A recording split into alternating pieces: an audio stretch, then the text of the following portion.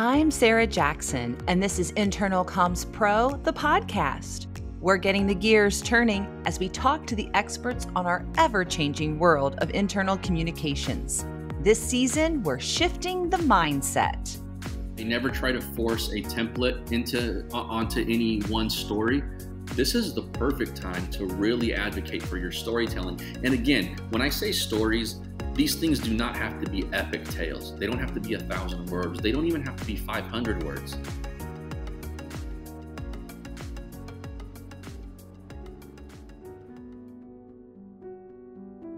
Hello, friends, and welcome back to Internal Comms Pro, the podcast. We are so excited to bring you a new season to help you shift the mindset. This series is designed to help our listeners shift thinking patterns in a way that will empower them to do their jobs with more ease, joy, and confidence. We're starting off with our first guest, Anthony Witrado, the Public Relations Lead for Inclusion and Diversity at PGA of America. Now, through the power of storytelling, Anthony helped his company realize how important internal communications was, which led PGA of America to becoming one of the top places to work in healthcare. We're taking a step back to look at the basics of storytelling and how you can use your writing to make a change within your organization. So let's tee up our first episode. Hi, my name's Anthony Witrado, and I am currently the Public Relations Lead for Inclusion and Diversity at the PGA of America. But I have also been an internal communications professional for about the previous 5.5 years or so. So something that's very near and dear to my heart. Well, Anthony, I cannot thank you enough for spending some time with us today. I took golf lessons over COVID, by the way. I finally learned that golf is just a glorified term for a big farm party, because I like we're getting in the golf cart and drinking and driving around. It just makes it a lot more fun. Yeah, hey, if that's how you can enjoy the game, then why wouldn't you just do that, right? For sure. Well, I'm excited to have you on the show. Last season we talked so much about COVID and the new hybrid work and all of that. And I know I looked at your background and I see that you were a journalist beforehand. And so many internal communicators have been journalists. And it always comes back to the biggest part of their job that when I talk to most internal communicators love is storytelling. Let's start off and tee this up by hearing your personal story. How did you get involved in the world of internal communications? How I got started was, I think anybody who is in this space and probably listening to this pod understands that the media landscape can be fickle and ever shifting, to put it nicely. And so I was a sports journalist for many years. My career started in 1999 at the Fresno Bee.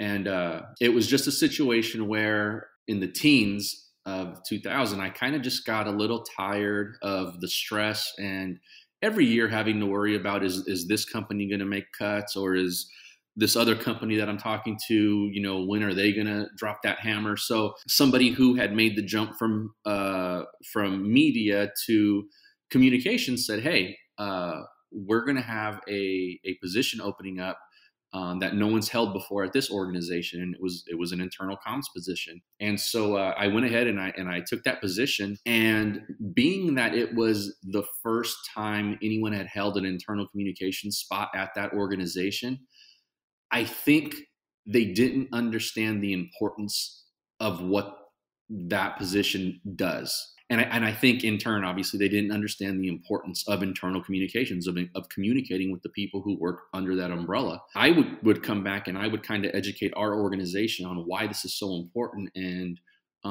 maybe why certain things were problematic there when they could be a little better, all that kind of stuff, all the stuff that we solve as internal comms pros. And after a year, that following spring, myself, along with some of the HR people I was working with, had raised our employee engagement score significantly to the point where we were named one of the top places to work in healthcare. And so that was a big feather in our cap. I love that we're talking to somebody who's a trailblazer and doing these things. But one of the key things that I want to point out that you said to the listeners, the internal communicator does have this wonderful opportunity to educate their leadership and employees on the value and whatever internal communication is and what that means for that company. Because it's not like this industry has been around that long where it's defined terms. Like you use the term employee engagement,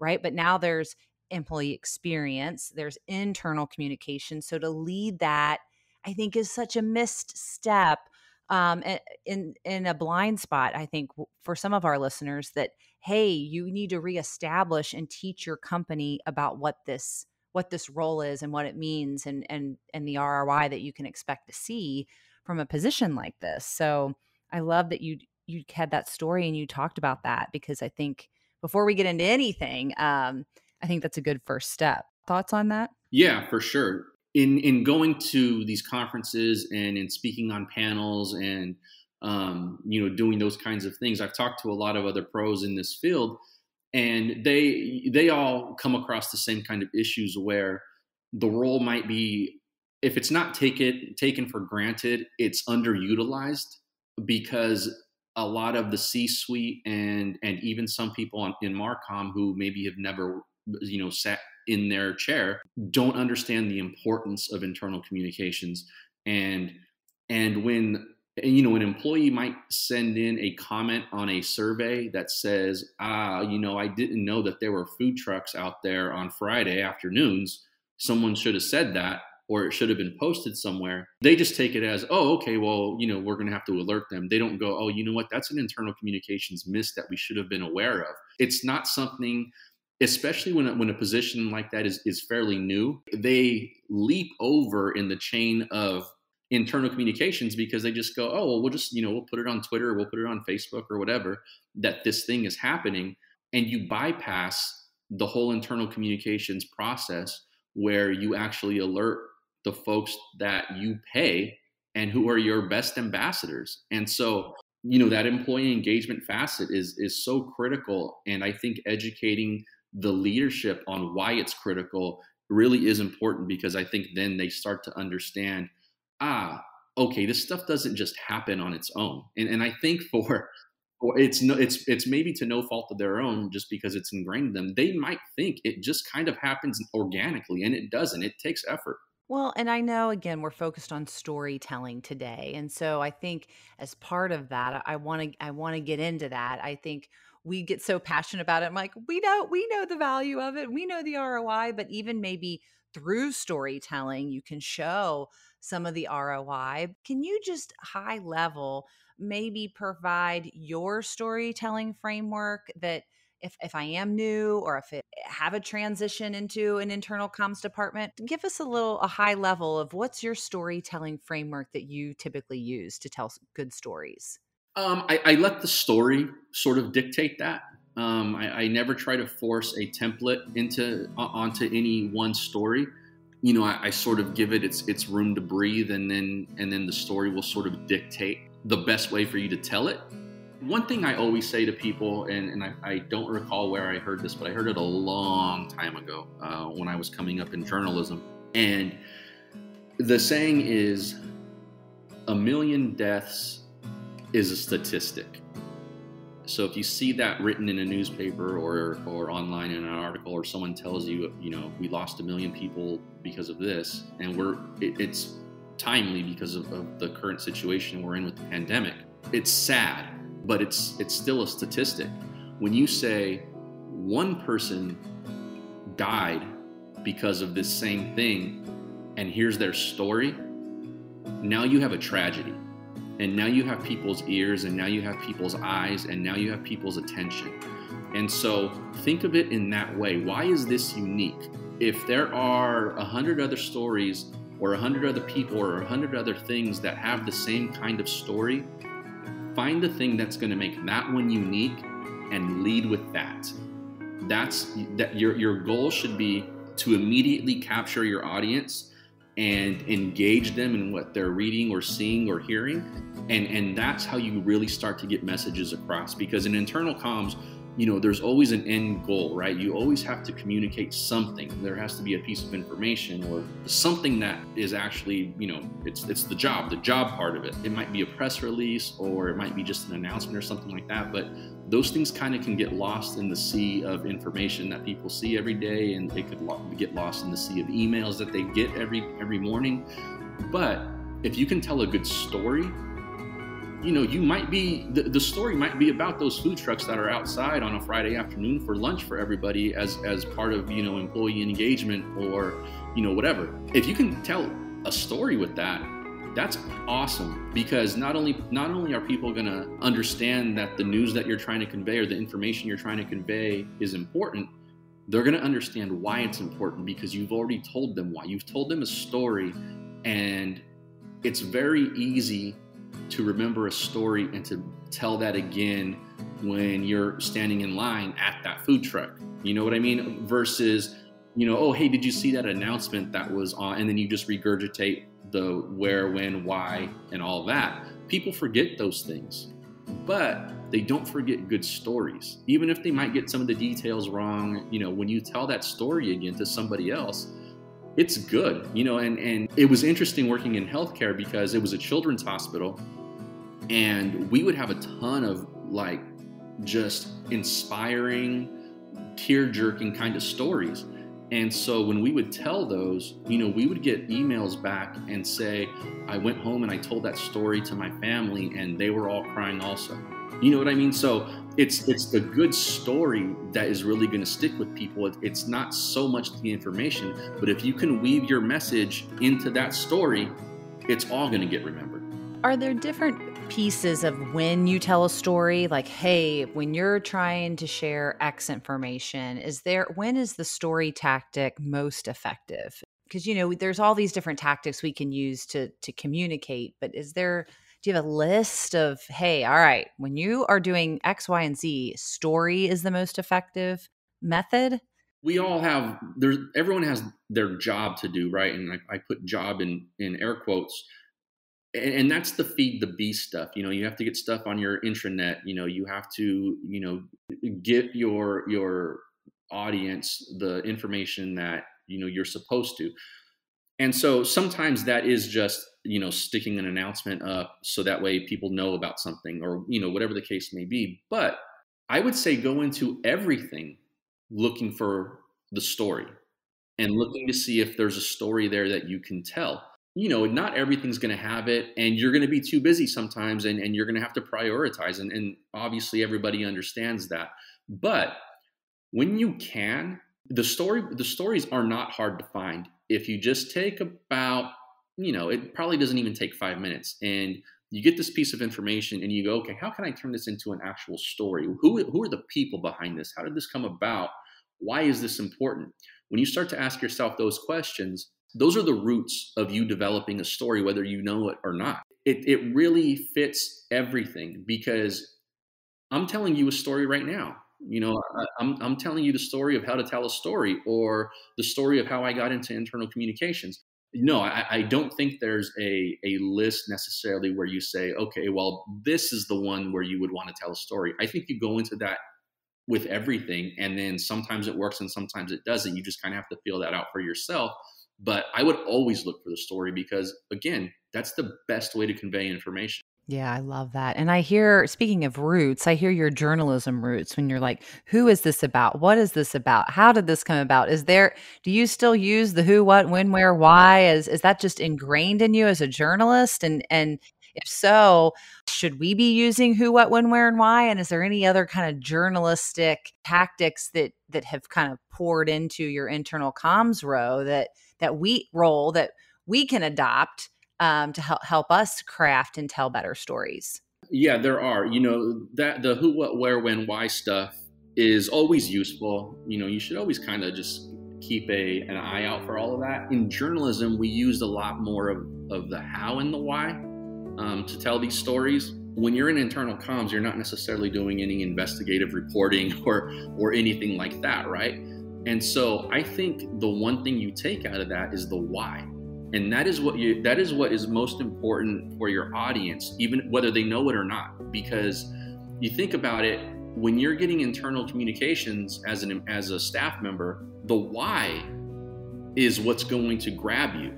So if we send out an announcement saying, the PGA is creating this collaborative to push underrepresented audiences and diverse audiences into the golf industry, that's awesome. And that's the what, and the vehicle, that collaborative is the how. But why? Why do we need to do this? Because I think it's the most important question that us as communications professionals can ask about everything. And we're sometimes that last line of defense because other people, even on our own teams, don't understand the importance of that question and don't always answer it. So we've all gotten those assignments or those things that have come across our desk, and it's like, why are we putting this out? Like, this does not seem, whether it be, an importance issue or a timing issue or whatever. Start asking in your meetings or in your talks about these projects. Start asking why. Why are we doing this? Why are we doing this now? Why is it so important to the organization that this get out there the way it is? Whatever your why might be. And I think from journalism, I take that question into these roles more than any other, because in journalism, everyone asks that. Your editors ask that, other reporters ask it, you ask it to yourself. It's just ingrained. In Marcom, you might be the only person thinking of that question because other people aren't necessarily trained to do that. And it's not that you have to be a journalist to know how. It's just that you have to be aware that that question is important. And some people have that, and some people just, they're kind of on the conveyor belt of information, and they're sending stuff through, and they don't ask themselves if that's the best strategy or if it's the best time or whatever. So I would say you always ask why. It doesn't matter what comes across your desk. Why am I going to tell this person's story? Why am I going to tell it this way? Why is it going to be written versus on a video, or why is it, or vice versa? All of that kind of stuff matters. And so I think when you start to ask that and you start to explore it a little bit, you're going to become probably one of the more valuable people on your team, because again, it's an overlooked question that not everyone asks. And when you ask them and they don't have an answer for it, then they start to think about it as well. Yeah, I love that. Another leadership, I think, kind of tidbit there. And not only asking why when you're going about your work, but you're also saying you need to ask why when you're also interviewing people for their story, correct? So you can keep maybe drilling down to the hearts of these matters. Well, why is that important? Well, tell me about that. And why is that important? And until you get kind of to the heart of the matter of whatever it is that you're trying to convey, or whatever that end goal is that you initially talked about. I love that, because we get caught up in so many things in this role. And so to have that very common sense, just ask why, I think I just love that we're reminded of that. Speaking of, you talk about, hey, if you have the time for the story, then we always pick the story. Let's back up a bit, because I often hear that, particularly if you're coming from the world of journalism and you love storytelling and you want more time for storytelling, but what you were hired to do now with COVID, and now with hybrid work, and now with the people experience and employee engagement and all these things, what I'm hired to do, which included telling stories, is now not what I'm required to do. We often have people say, I'm now in charge of ordering the plexiglass and these huge, very technical software implementations for tools, because guess what? Now we're valued and we get a budget. Do you have any tips on, you have to make time for this, and here is why you need to make time, that kind of the ROI on storytelling, and just the day-to-day, how can I put this into my schedule and really make time to think through and schedule story time? Yeah, I think that starts with getting your leadership to understand why it's important to tell stories in the first place. No matter where you work, there's stories somewhere. Whether it's the person unloading the truck, or it's the person on the assembly line, or it's, the EA in the C-suite, or whoever. So there's a story there with everybody. And it's not just people, it's things. There's initiatives at your organization that they're trying to implement, right? And then you go, why? Why are we implementing this? Well, because we had this problem and we thought that the only way to fix it was A, B, and C. And so we did this. Guess what? Those are the nuts and bolts. You just have to decide to tell it. Any good announcement of information is going to say, we're doing this, da da da. But it also is going to have a paragraph where you say, this was needed because, or at least it should be, because people have to understand the importance and why this thing is happening.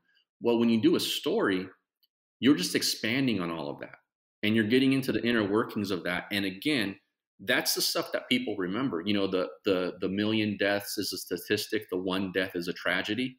It's that, because you're starting to understand now the personal part of it. And it doesn't have to be about a person, but the personal part of that initiative that your company is doing. Somebody there really cares about it as much as I care about internal comms, as much as the people listening to your pod care about it. Someone at your organization cares about what's going on with the thing that you're writing an announcement about or making a video about or whatever. There's going to be a story underneath all of that. And so I think that, and obviously time management is a big part of this. I get that, because some stories, it's more than a phone call or two or an email or two. And so getting them to understand the importance of that is really, really important. And when they start to understand that, then they start to give you a little more leash, right? On things like, hey, we should be doing more video, or maybe we should start a podcast. Those kinds of things start to now carry more clout when they come from you, because you're asking the right questions and you're conveying information in a way that maybe your organization never really has before. And when you start to do that, because guess what? The people in the C-suite, they get entrenched in a story just like anyone else can. Internal Comms Pro, the podcast, will be back after a quick word from our sponsor. The phrase digital employee experience is on every executive's radar since the work from home shift. But engaging employees isn't as simple as adding an app or posting more frequently on employee social. It's about meeting your employees where they are, with the information they need and the stories they want. With Circle Broadcast, you can implement a cross-channel comms strategy that makes your team's lives easier and provides a unique digital experience for each employee. Head on over to circle.com/ICP. That's CERKL.com/ICP to learn how the broadcast suite can modernize and simplify your internal communications. Welcome back. In this next part, we discuss why storytelling should be at the top of your list. Now more than ever is the perfect time to capture those stories within your in-person or virtual office. Now let's jump back in.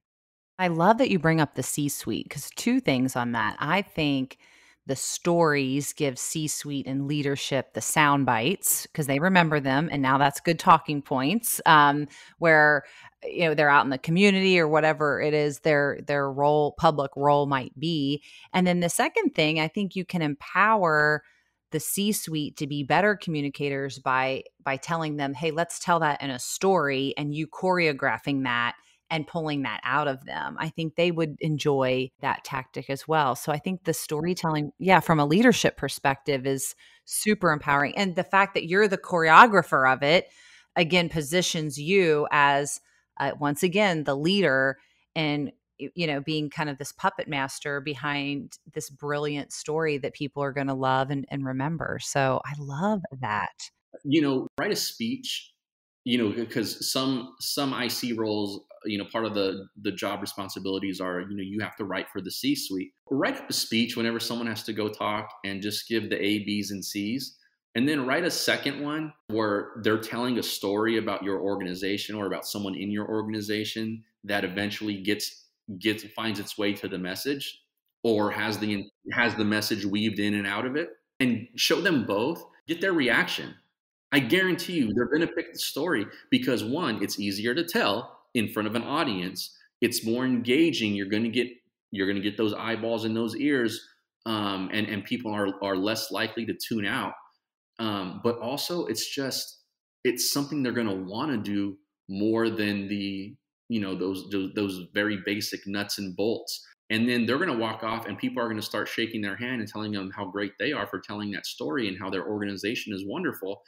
And you're the puppet master behind the scenes who is finding those stories and who is putting them in story form so that person could tell them. Well, and I think when you make the case too, so many internal communicators do have, I think, software that gives them analytics. I know with what we use, our sponsor Circle, our number one content and for our employees, our employee stories. That's the number one thing that people love the most are those stories. So if you are listening out there and you're trying to prioritize your work, it sounds like story has now risen to the top of the list. And we can use story to do the work and move our work forward. Particularly, there's got to be so many stories now born out of this hybrid work and all the stories around COVID and what the shared experience we've had together. I think to pull out stories from that to use them in a variety of ways, either to make a case or to sell a message.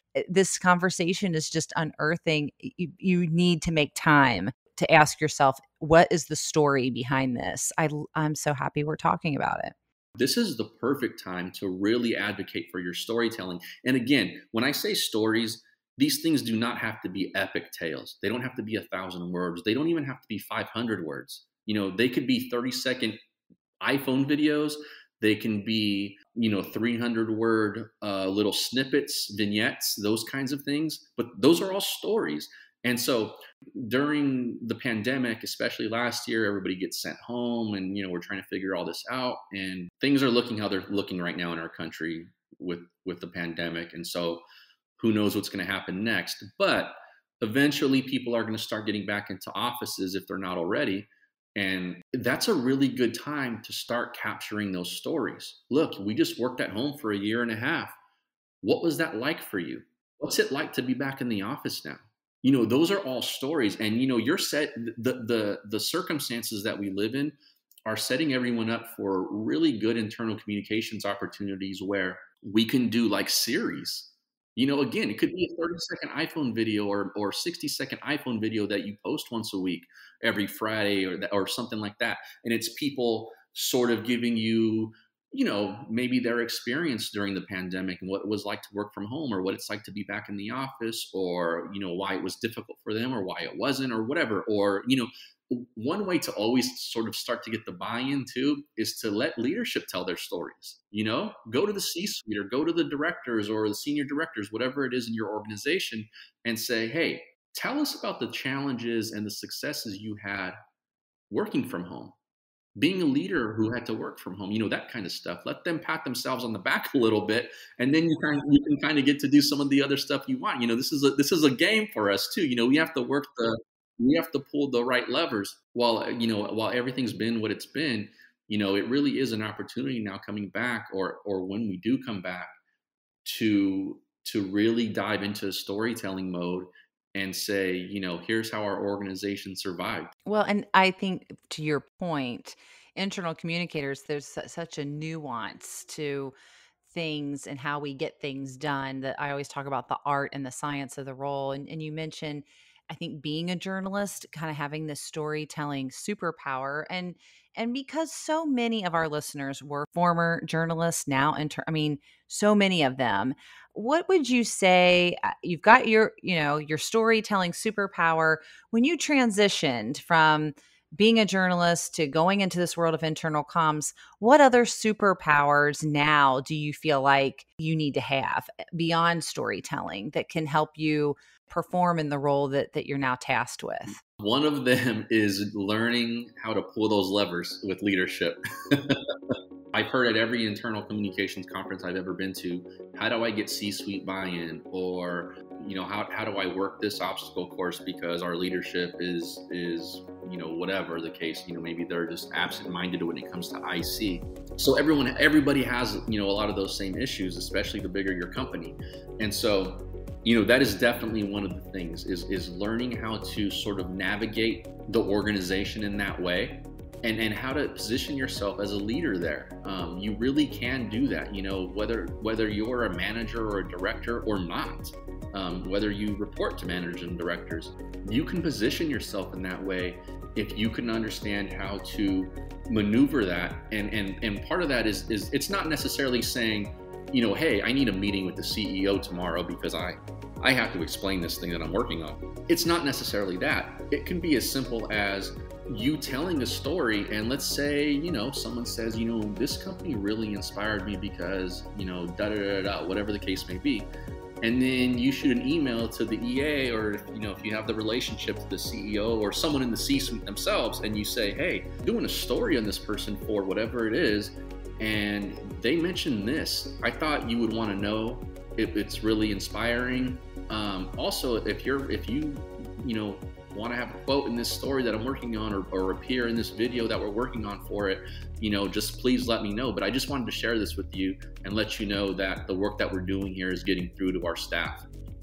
They love to hear that stuff, because what they're going to do? They're going to take it to their people or their buddies or whatever, and they're going to go, oh, I was talking to one of our employees and they said that they were inspired by, and let them have that. That's fine.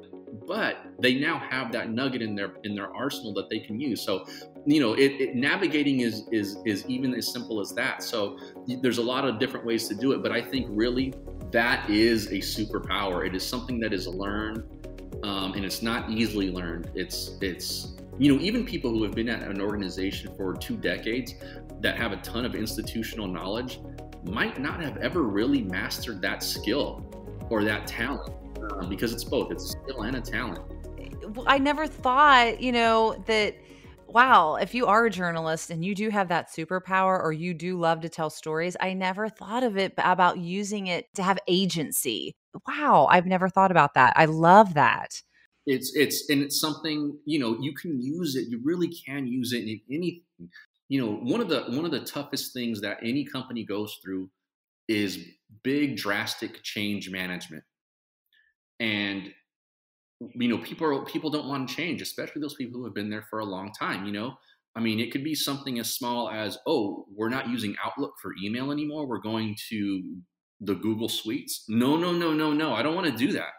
I know Outlook.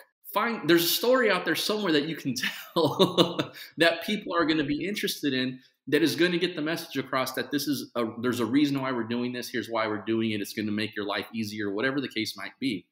But even for things like that, there are stories there that you can tell, and it really is going to make everyone feel like a superstar on your team, because while you might be the one who did it and might have put the work in, we all understand that, there's a lot of things that teams get credit for.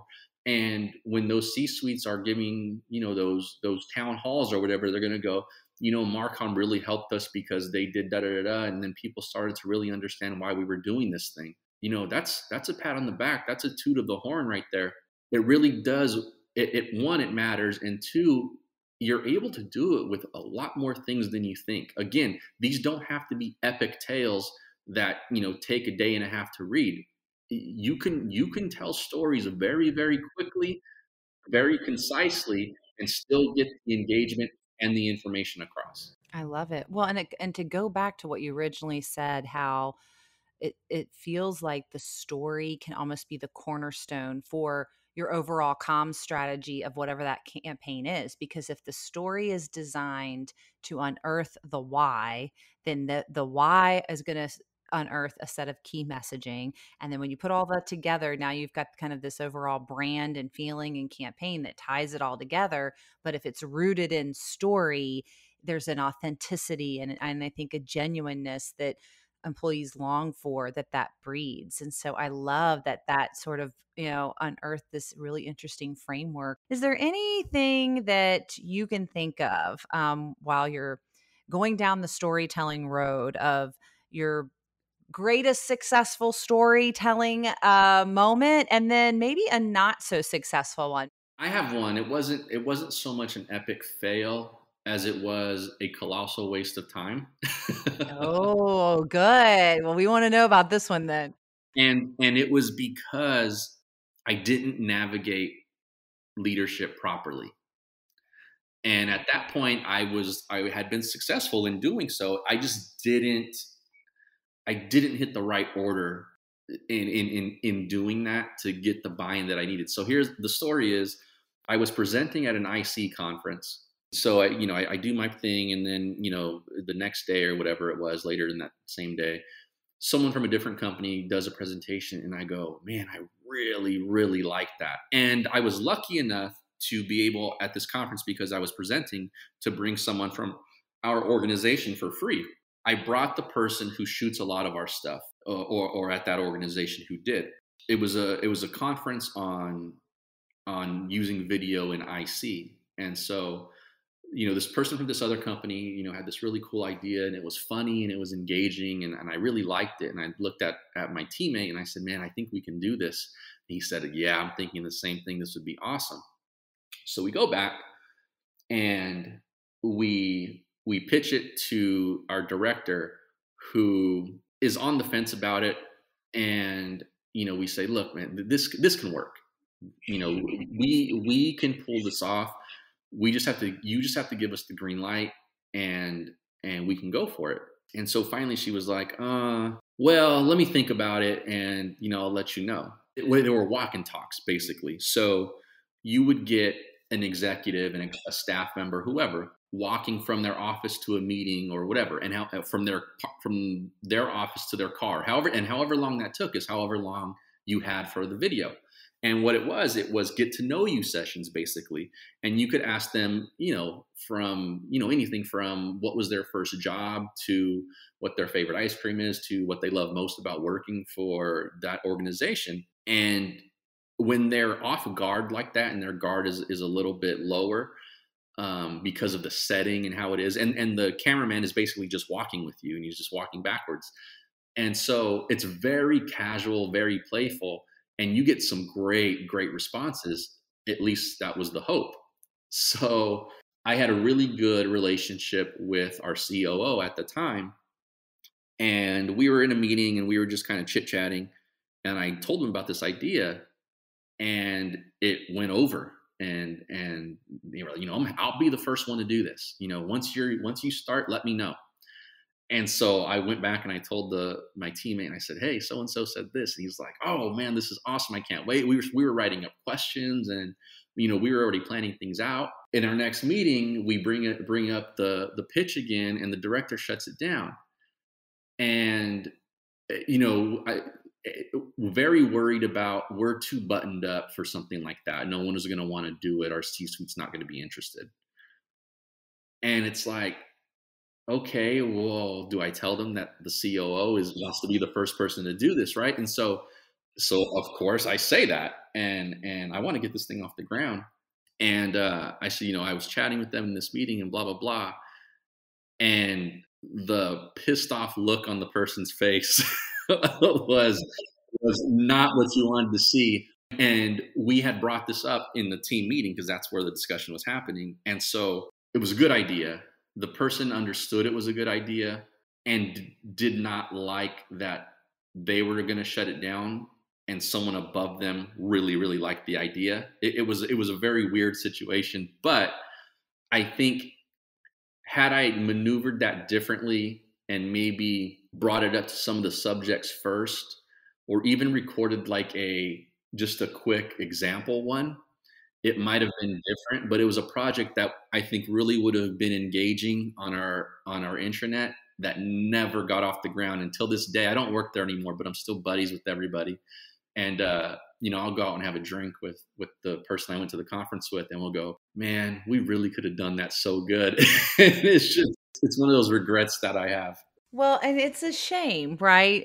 Because how many ideas die because of ego, or because we didn't pitch it right, or the way that it fell. And so I think that is such a great tip to, again, this puts everybody back in that leader, that you have to facilitate these things in a way to be mindful of, and we all are well-intended folks. Hey, we're piloting, we're going to test this. That's such an easy entry, and makes everybody feel a lot better than we're going to do it. But I love the actual idea. I love that idea of just in a quick amount of time that it takes to walk from your car.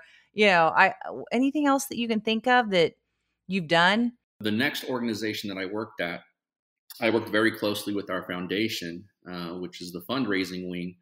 And I was constantly feeding them stories that they could share with donors. They would always go over very, very well. So they're putting on this event and they want to do a story, or their initial idea was to have the SVP of the department tell a story on stage at this fundraising event. And I said, okay. And they would bring me into these meetings where maybe a story might be involved, even if it wasn't IC, just because of my background. And I said, okay, there was a story that we had started to tell internally about a patient. And so I said, what if we pay to have a video done, 3 or 4 minute video, and don't let people tell you all videos need to be 60 seconds. If the story is good, people will listen. So we do this video, and then why don't we invite that person to this fundraiser, and then after the video plays, we bring that person out. He can then talk about his experience and why he's grateful for this and this and this, and then people break out your checkbooks. So we do it. We shoot a video with him. The video, plays at this event, and people are in tears. And then she introduces the patient, and he comes out and he gets a standing ovation, and he starts crying. And then it was incredible. And they raised a ton of money. And it was one of those situations and one of those experiences that I'll never forget. And it was something that was just basically brought about because I said, well, why don't we just really tell this story well at this one event? And they still talk about that in meetings till this day, and they try to replicate it. And it's not an easy thing to do, but it works so well. Like, I hear about other departments in an organization trying to do the same kind of thing now, even if it's not fundraising. They try to jump on the idea, and it's good that they're at least thinking that way, even if the execution isn't always great, because there's a story in everything. There really is. Well, I can't thank you for sharing your story and the backstory behind your story. I'm so grateful to get to talk to you and to show, wow, look at the power of storytelling and the power to, connect heads and hearts, and to have people. It's such a thing that they, as communicators, you want them to see it and you want them to remember it and internalize it. And it feels like story is such a superpower that we all should look into honing. Well, thanks so much for being with us today, and we look forward to staying connected with you and hearing more stories about your journey in the future. Awesome. Thanks for having me. And there you have it, folks. The power of storytelling is not worth overlooking. Now is the time to find the why within your company. With golf, it can be so frustrating. I took lessons during COVID, and getting out there on the golf course, I'm just hacking away at that ball. But once I reevaluated why I was really out there, I was able to hit that ball with more ease, more confidence, and more joy. Now, don't go away just yet. We have a new segment featuring our good friends from Ragan Communications Leadership Council on how you can use today's episode learnings right now. Let's tune in.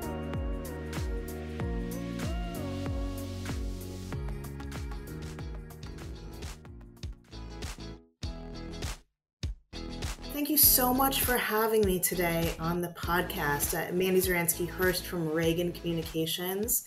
I'm Ragan's Chief Operating Officer and head of our leadership councils. In particular, today I'll be speaking with Chris Berger, head of enterprise communications at Atrium Health. Chris was formerly the senior director of comms at Walmart as well. Chris, thank you for sharing today. Well, thanks for allowing me to be here. It's always great to share whatever information that I can with other communication professionals. Let's start off by you telling us a little bit about your role currently at Atrium and your background. Yeah, so Atrium Health is really spread across the Southeast, and we have about 70,000 teammates now, actually, 40 hospitals, 1,400 locations. So you can imagine it's really important for us to get internal information out as well as external. It's been an exciting journey. I joined, Atrium Health about 4 years ago, almost 5 years now, and have been really on this journey to share stories a little bit more effective, both internally and externally, and really built out a brand journalism team that I'm super proud of, and really make sure that we have the right content going to the right people at the right time. So, how does your comms team create content? Yeah, so we really are purposeful. We have obviously different levels of leadership meetings, and out of those meetings, we come together in a content creation meeting where everybody is represented from their service line or their business unit that they represent, and we come together and talk about the things that are most pressing. And we have ongoing topics that we like to talk about, but there's also things that come up. And as you can imagine, with COVID and everything right now, a lot of topics that are, come out of left field that we have to address. And that's where that information bubbles up. And we kind of look at it and we prioritize it. And depending on what information is needed at that time, that's really what we go after. And we're really looking at a ton of different sources in order to make sure that we're hitting the most needed information, both internally and externally. So it's really data driven.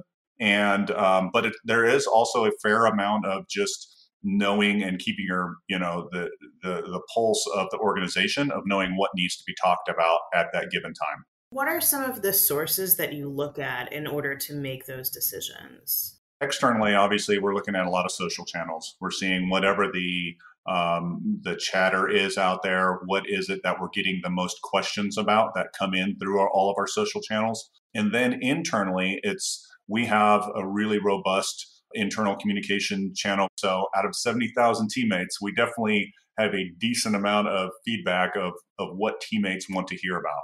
So, Chris, you had mentioned that you pull together kind of a cross-functional team in order to bubble up the most important topics for content. How are you having employees send you stories, send you content?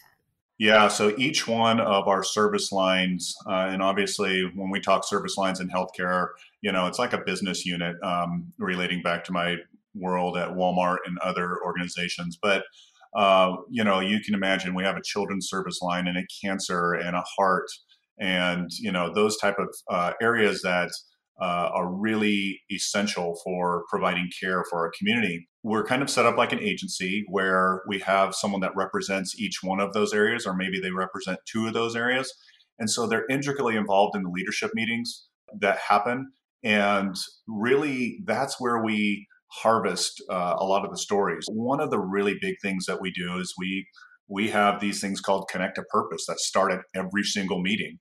And those stories are things that are happening across Atrium Health that really, one, they center us because it reminds us of why we're here and what we're doing.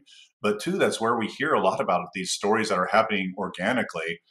And then we ask more about those stories, say, hey, can we find out? And we get all the required, forms signed and everything so that we can share that story more broadly.